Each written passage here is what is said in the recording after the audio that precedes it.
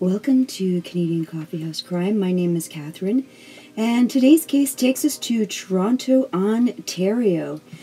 Toronto is on the east side of Canada with 46 kilometers of its waterfront on the northeast side of Lake Ontario. It holds 2.8 million people and is the financial capital of Canada, with a high concentration of banks in the financial district.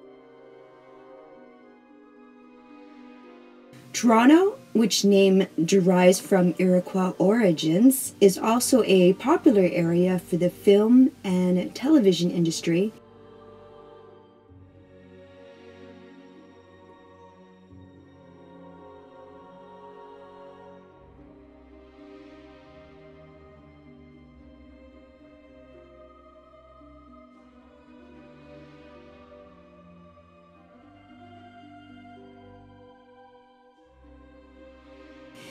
And is home to the first permanent IMAX movie theater. Toronto houses an abundance of sports entertainment, which includes the NHL Toronto Maple Leafs, basketball's NBA Toronto Raptors,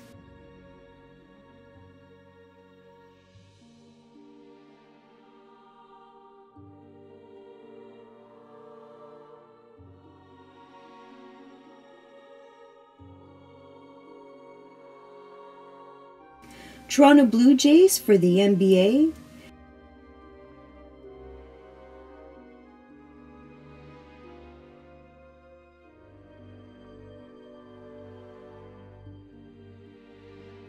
and CFL's Toronto Argonauts. It is my pleasure to present the 100th Grey Cup to your hometown Toronto Argonauts.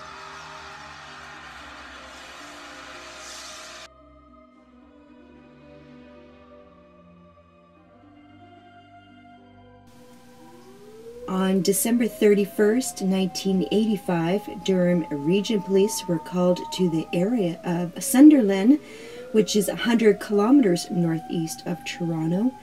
A man named Fred Patterson with his two daughters were looking for his dog along his large wooded property when he saw a pile of garbage.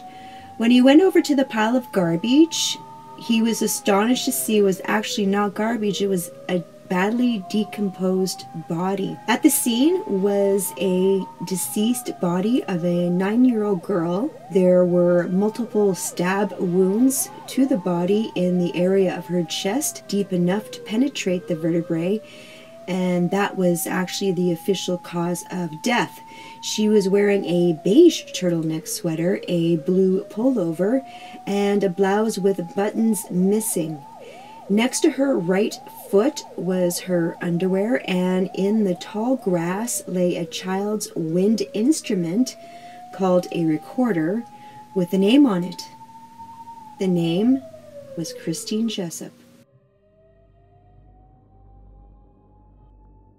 Christine Marion Jessop was born November 29th, 1974 in Queensville, Ontario, 62 kilometers away from Toronto. Queensville has a population of around 700 people in the area. It has a store, a cemetery, a church, a community center, a handful of houses, and the playground. John Candy once owned a house 1 kilometer south of Queensville. Christine's mother's name is Janet, and her father's name is Bob, and her brother is 5 years older, and his name is Kenny. Her father worked as a lead installer. He was a lead installer for a company that installed wire for telephone communication for businesses in the surrounding area. Bob had made friends with Mr. and Mrs. Calvin and Heather Hoover. Calvin was one of the installers at Eastern Independent Telecom, and Heather was a dispatcher, and they lived about 50 kilometers away from Bob and Janet, and they had 4 boys. They would get together on days off once in a while, and they would have barbecues, play dates, tea parties, babysitting. Christine called Heather Auntie Heather, and Janet called Heather Goofy Noofy, and they were very close. On October 1st, 1985, Janet was over at Heather's house for a tea.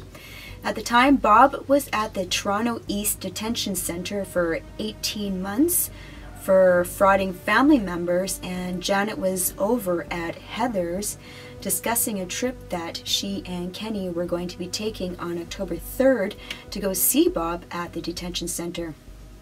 She had mentioned that she might have to leave Christine alone for a spell of maybe half an hour between when she got off school and when Janet and Kenny came home from the detention center. Christine got off the bus at 10 to 4, and Janet was saying that she would hope that she would be getting home from the detention center by 4:15 and hoped that she'd be okay. On October 3rd, 1985, Christine made plans that day to meet her friend Leslie at the park at 4 o'clock, as her mother and brother would not be home from the detention center yet. Christine got off the school bus and was going to stop at her house to grab some change to buy some gum at the store before she went to the playground across the street from the store to meet Leslie. Janet and Kenny came home at 4:10. Janet started looking for Christine at 5 o'clock, and there's not a lot of place to go. Pretty much the store, the playground, and the cemetery. Christine liked to play in the cemetery that was behind her house. They noticed that her bike was lying in the shed area on its side, and her jacket was hanging up on a hook when they came home, and Janet thought it was strange that it was on a hook that was taller for Christine. She also observed that the newspaper that was in a plastic bag and the mail was brought in. Christine was sweet, sensitive, and feisty. She was independent. She loved baseball and her big brother. She loved her dolls and all her animals. She had pet frogs, baby chicks, but she especially loved her little beagle named Freckles. Plus, she was absolutely adorable. She wouldn't have run away. Janet was sure there was an explanation. At sunset, Janet called the York Region Police. The York Regional Police treated the incident as an abduction, but the problem was that they never handled an abduction before. The scene was compromised from the start because the police were coming in and out everywhere. Neighbors and friends were coming in and out and touching everything.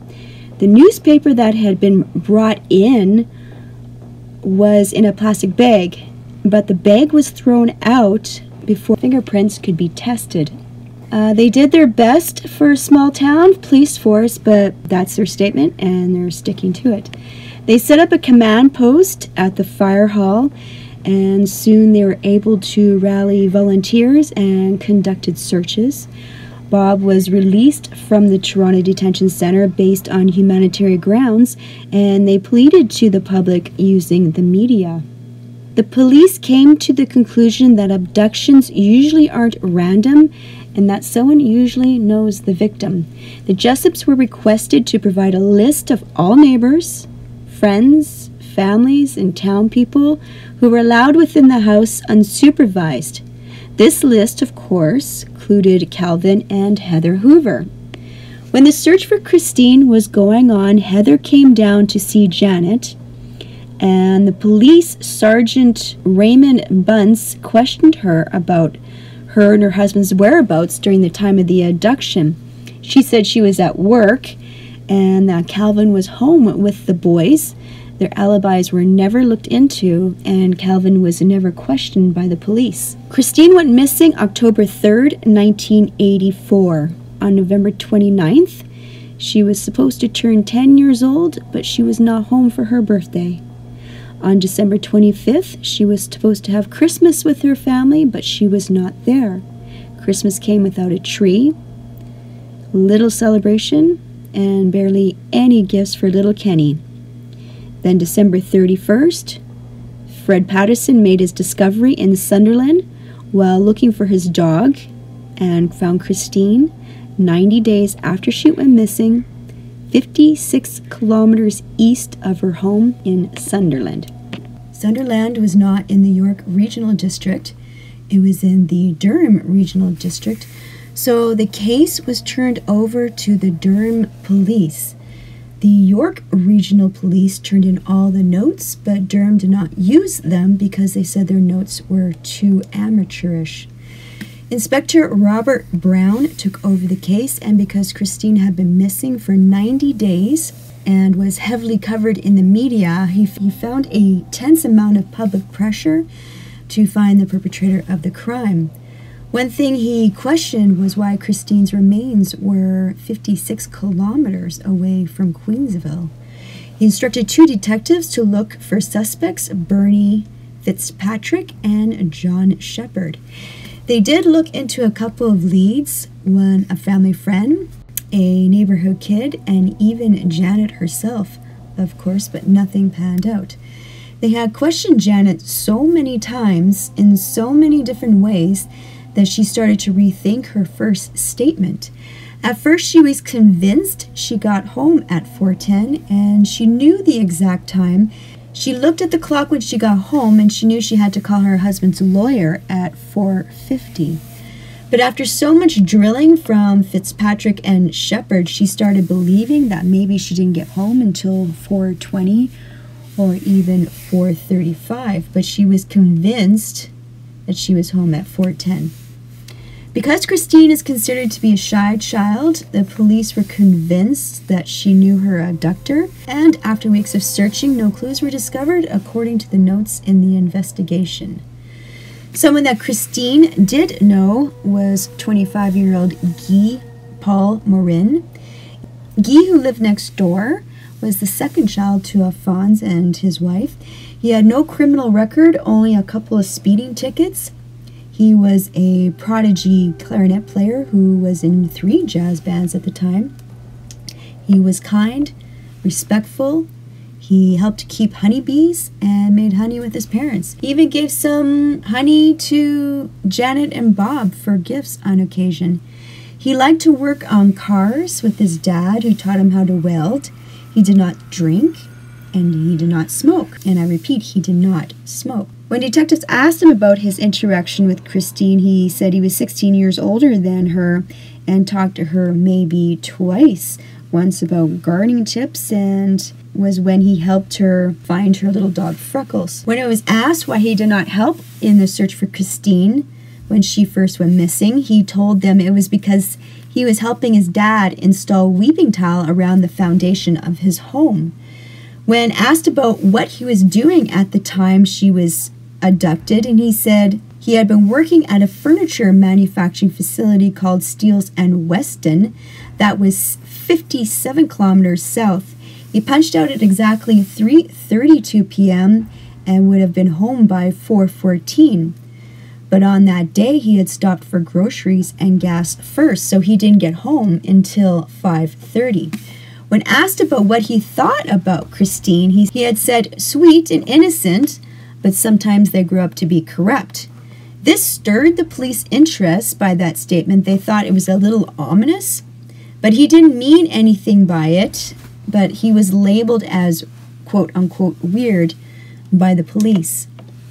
FBI were involved, and they made a profile. The police believed the perpetrator was white, had high school, was somewhere between 19 and 26 years old. He had sloppy clothes. They believe he must have lived in Queensville because they were positive Christine knew the perpetrator. They believe that the person might have acne, a physical handicap, a history of arson or voyeurism, and a macho kind of nature. Guy's father, Alphonse, had seen the profile on TV and laughed at Guy and said, "That sounds like you." But because of Guy's solid alibi, everybody thought it was funny at the time.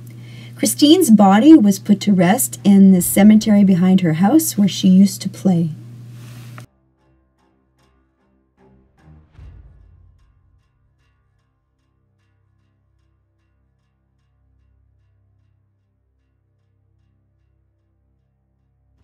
Investigators honed in on Guy. They didn't look into any other suspects and swayed the evidence to point his way. A cigarette was found at the scene, and when it was discovered that Guy didn't smoke, the cigarette disappeared. An officer at the scene had actually kept 2 notebooks, one with all the evidence and one with just evidence that pointed towards Guy. Spoiler alert, that officer was charged with perjury and obstructing justice later on. A single dark hair found in Christine's necklace, and semen was found on Christine's underwear. These items were sent to the Center of Forensic Sciences of Toronto, where they were analyzed by forensic scientist Stephanie Niznik. The police needed a hair from Guy to compare the hair they found at the scene of the crime, so one day an undercover police officer posed as a cosmetology student who was analyzing hair in class. She showed up at Guy's band practice one day and got a hair sample from him voluntarily. She was a friend of the band director's daughter. Stephanie Niznik compared the hair found at the scene and Guy's hair. She said not only were they a match by the naked eye, they were also a match microscopically. With this information on the way to band practice, April 22nd, 1985, 14 police officers surrounded Guy, and he was arrested. He was not sure how he was tied to the crime until he saw the undercover police officer at the station and recognized her as a cosmetology student and realized he had been framed. He was able to retain a lawyer, Clayton Ruby, and they held on tight to Guy's alibi, which he clocked out at 3:30 p.m. He didn't get home until 5:30 p.m. because he was getting groceries and gas, and the family all backed him up. The Crown psychologist who interviewed the Morins tried to tell the court that they were secretly lying about Guy coming home at 5:30. It was all a big conspiracy. It was discovered that hair analysis is only reliable to exclude someone as a suspect when hair is dark and when the hair is blonde. The hair then is an obvious no-brainer, no match. The hair in the necklace had been exposed to the elements for 90 days and it was severely degraded. It had been lightened by the sunlight, the bulb had decomposed, and it was deemed uncomparable to anything, so it was a big mistake for the forensic scientists to say that it was not only a match by the naked eye, and also not microscopically. The Crown also gave evidence that there were red fibers that were found on the body and in Guy's car, but it actually came from the same forensic scientist who was wearing a red sweater during analyzing and not wearing a lab coat, and this was information that came from an anonymous source. Her boss did not inform anyone of her mishaps. Apparently, the Forensic Science Center of Toronto now is a much better center than it was in 1985. The Crown also planted an undercover cop named Gordon Hobbs in Guy's cell, who asked him what he thought his favorite movie was. Guy wanted to reply with The Shining by Stephen King, but at the time he couldn't remember the name of the movie. So he just said, you know, that movie with the scary kids and red rum. Then he patted his heart and said it scared the crap out of him. What the undercover cop told the court is that he had said he wanted to red rum the innocent and stab them in the chest. That was a little off. His lawyer Clayton Ruby was a pretty fast talker, and he was very good at what he did, and Guy was acquitted. Even though Guy was acquitted, he went back home to a small town of Queensville, but everyone thought he was guilty. Media were constantly at his house. Nasty notes were in their mailbox. A beer bottle had been thrown through a window. And even though the acquittal seemed pretty solid, the Crown appealed in May 1990 due to a technicality based on instructions from the judge to the jury regarding reasonable doubt, and they went back to trial. And the second trial was actually even more flimsy than the first trial due to the poorly managed Forensic Science Center of Toronto in 1985. This time, 2 of Christine's bones were missing.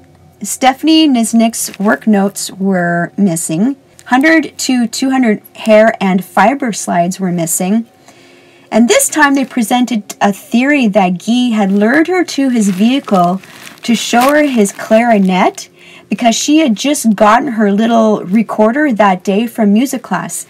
My personal theory is someone was in the house because someone put her jacket on the hook that was taller than her, and someone had the adult forethought to bring in the mail and the newspaper. Guy did take the stand at both of his trials to plead his innocence, and unfortunately, because he didn't look at the jury during his testimony, the jury thought that he was guilty, so they found him guilty. And at 32 years old, he was sentenced to life in prison. Guy was sent to the Kingston Penitentiary, and he protested his innocence and said that he was going to appeal. Child killers and pedophiles are usually harshly treated in prison, but because the toughest guy in prison followed his case, he actually thought that he was innocent and told everybody to leave him alone, and everybody did. In 1993, he got with new lawyers and he filed an appeal, and he was granted bail.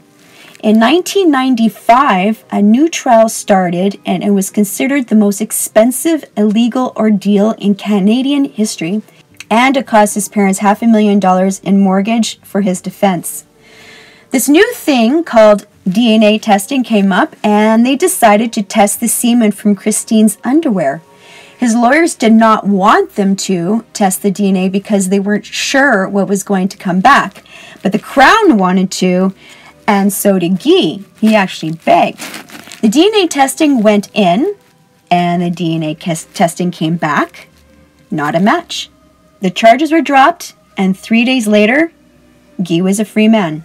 After 10 years of hell in the legal system, from 1985 to 1995, he was granted a public apology, $1.2 million in compensation, $500 of that went to his parents. He had a hard time finding employment after all of this, but he got himself into piano technology. He fine-tunes pianos by ear. He bought himself a farm, he got married, he's got 2 boys, but the case still follows him, and the kindergarten school at Thor College near Barrie asked his 5-year-old to leave the school because they were no longer welcome when they found out who he was.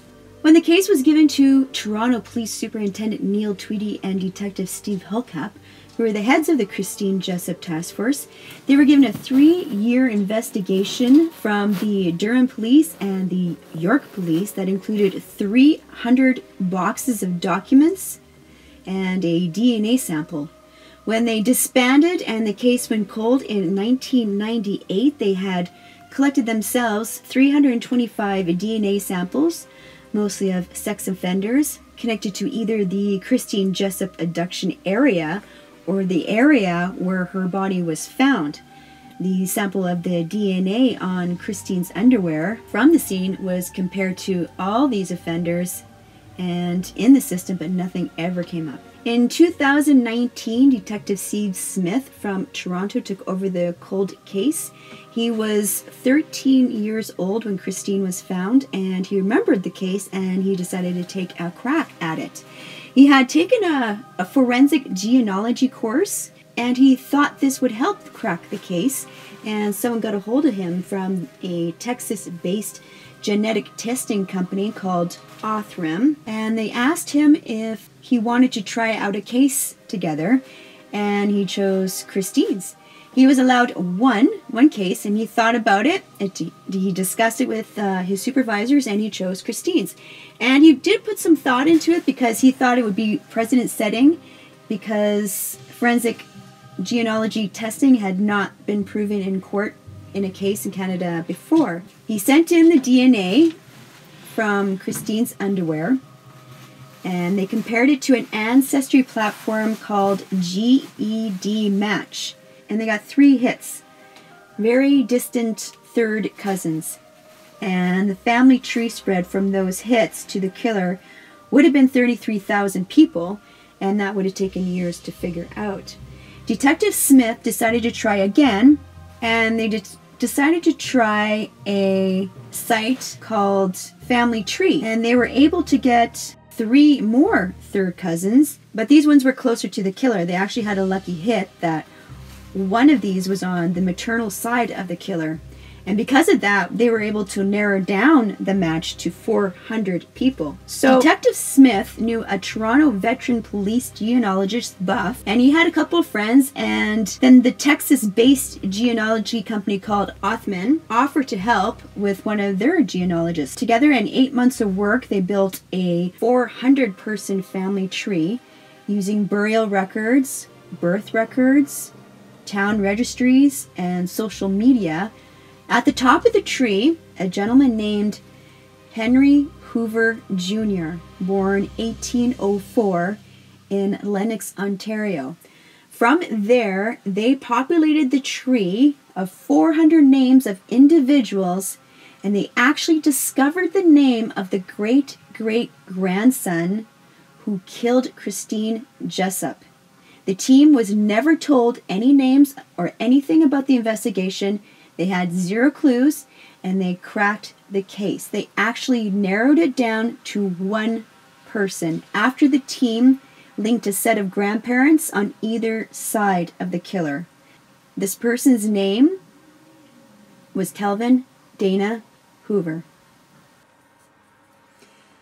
Kelvin Dana Hoover was born in 1956. He was from the Scarborough area. As a kid, he spent a lot of time in the Sunderland area with his friend. He would do a lot of kayaking, hiking, camping.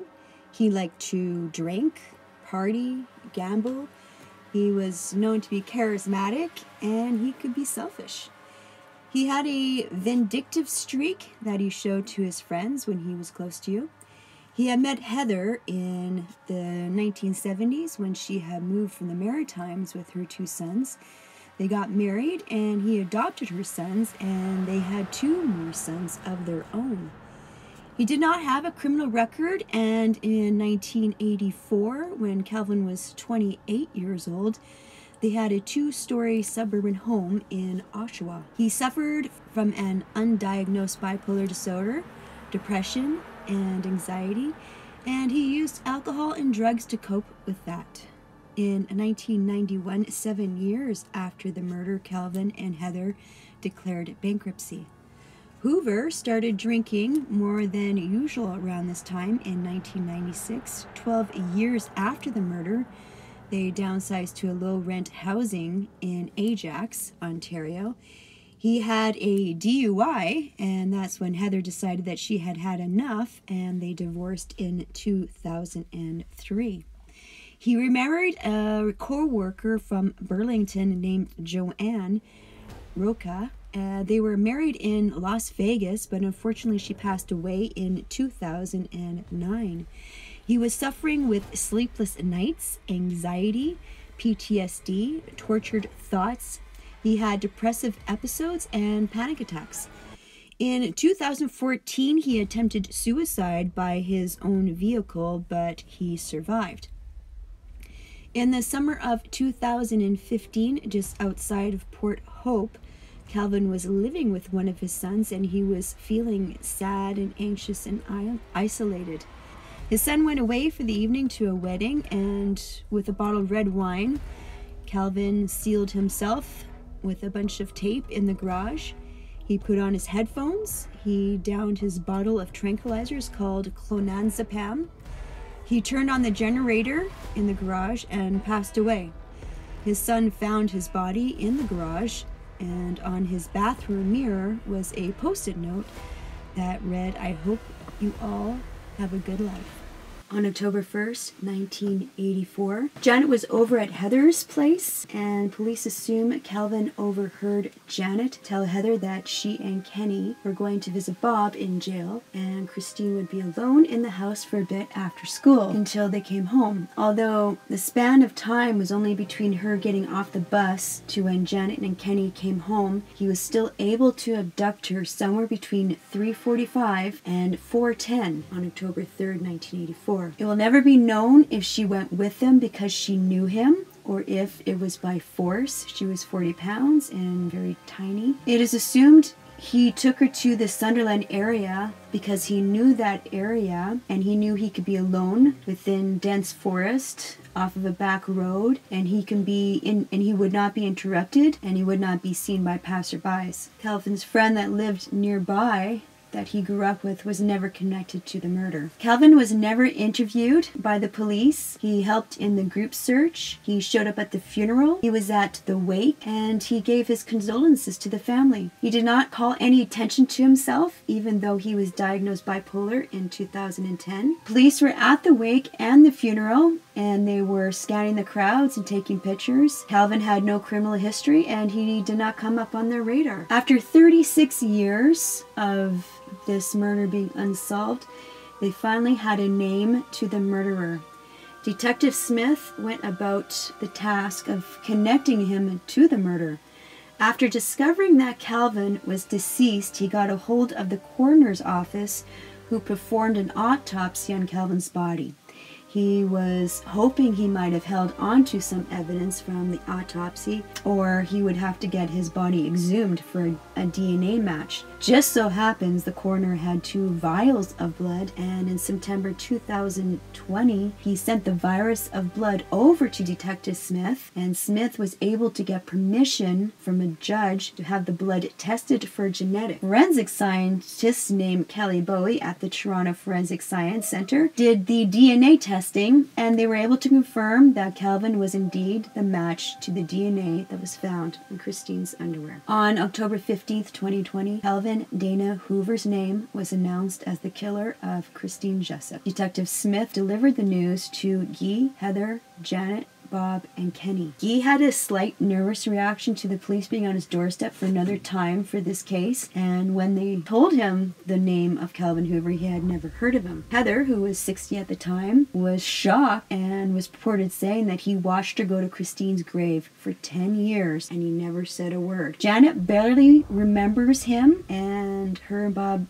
divorced. They sold their house and they went their separate ways. She ended up in an apartment in Keswick, north of Queensville, and she does volunteer work. Robert was remarried and works in Sutton and is thankful his torture is over. Kenneth does construction work, works in Keswick, and he is separated from his wife, but he has a 9-year-old daughter. The one address where the Hoovers were living at the time of the murder was in Christine Jessop's file database that Detective Smith found. He started looking up all of his other addresses because he thinks he might have done this before. He's looking at the addresses that he has lived in over the years. His job working as an installer gave him moments away from home whenever he wanted to. He also did training courses in Dallas, Washington, and Chicago. Police are looking into those areas. His DNA has been put into the system and is continually being matched to cases in the UK and the US, but nothing so far. There is one little girl that went missing in 1985, July 30th. She has never been located. She was 8 years old at the time. If you have any information on her whereabouts, please contact your police. Thank you so much for joining me on Canadian Coffee House Crime. My name is Catherine, and I'll see you in the next case. They were also a match microscopically. Microscopically.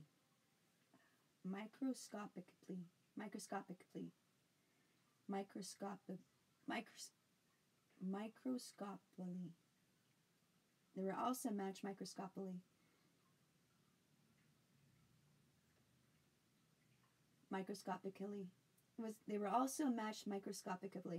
They were also matched microscopically.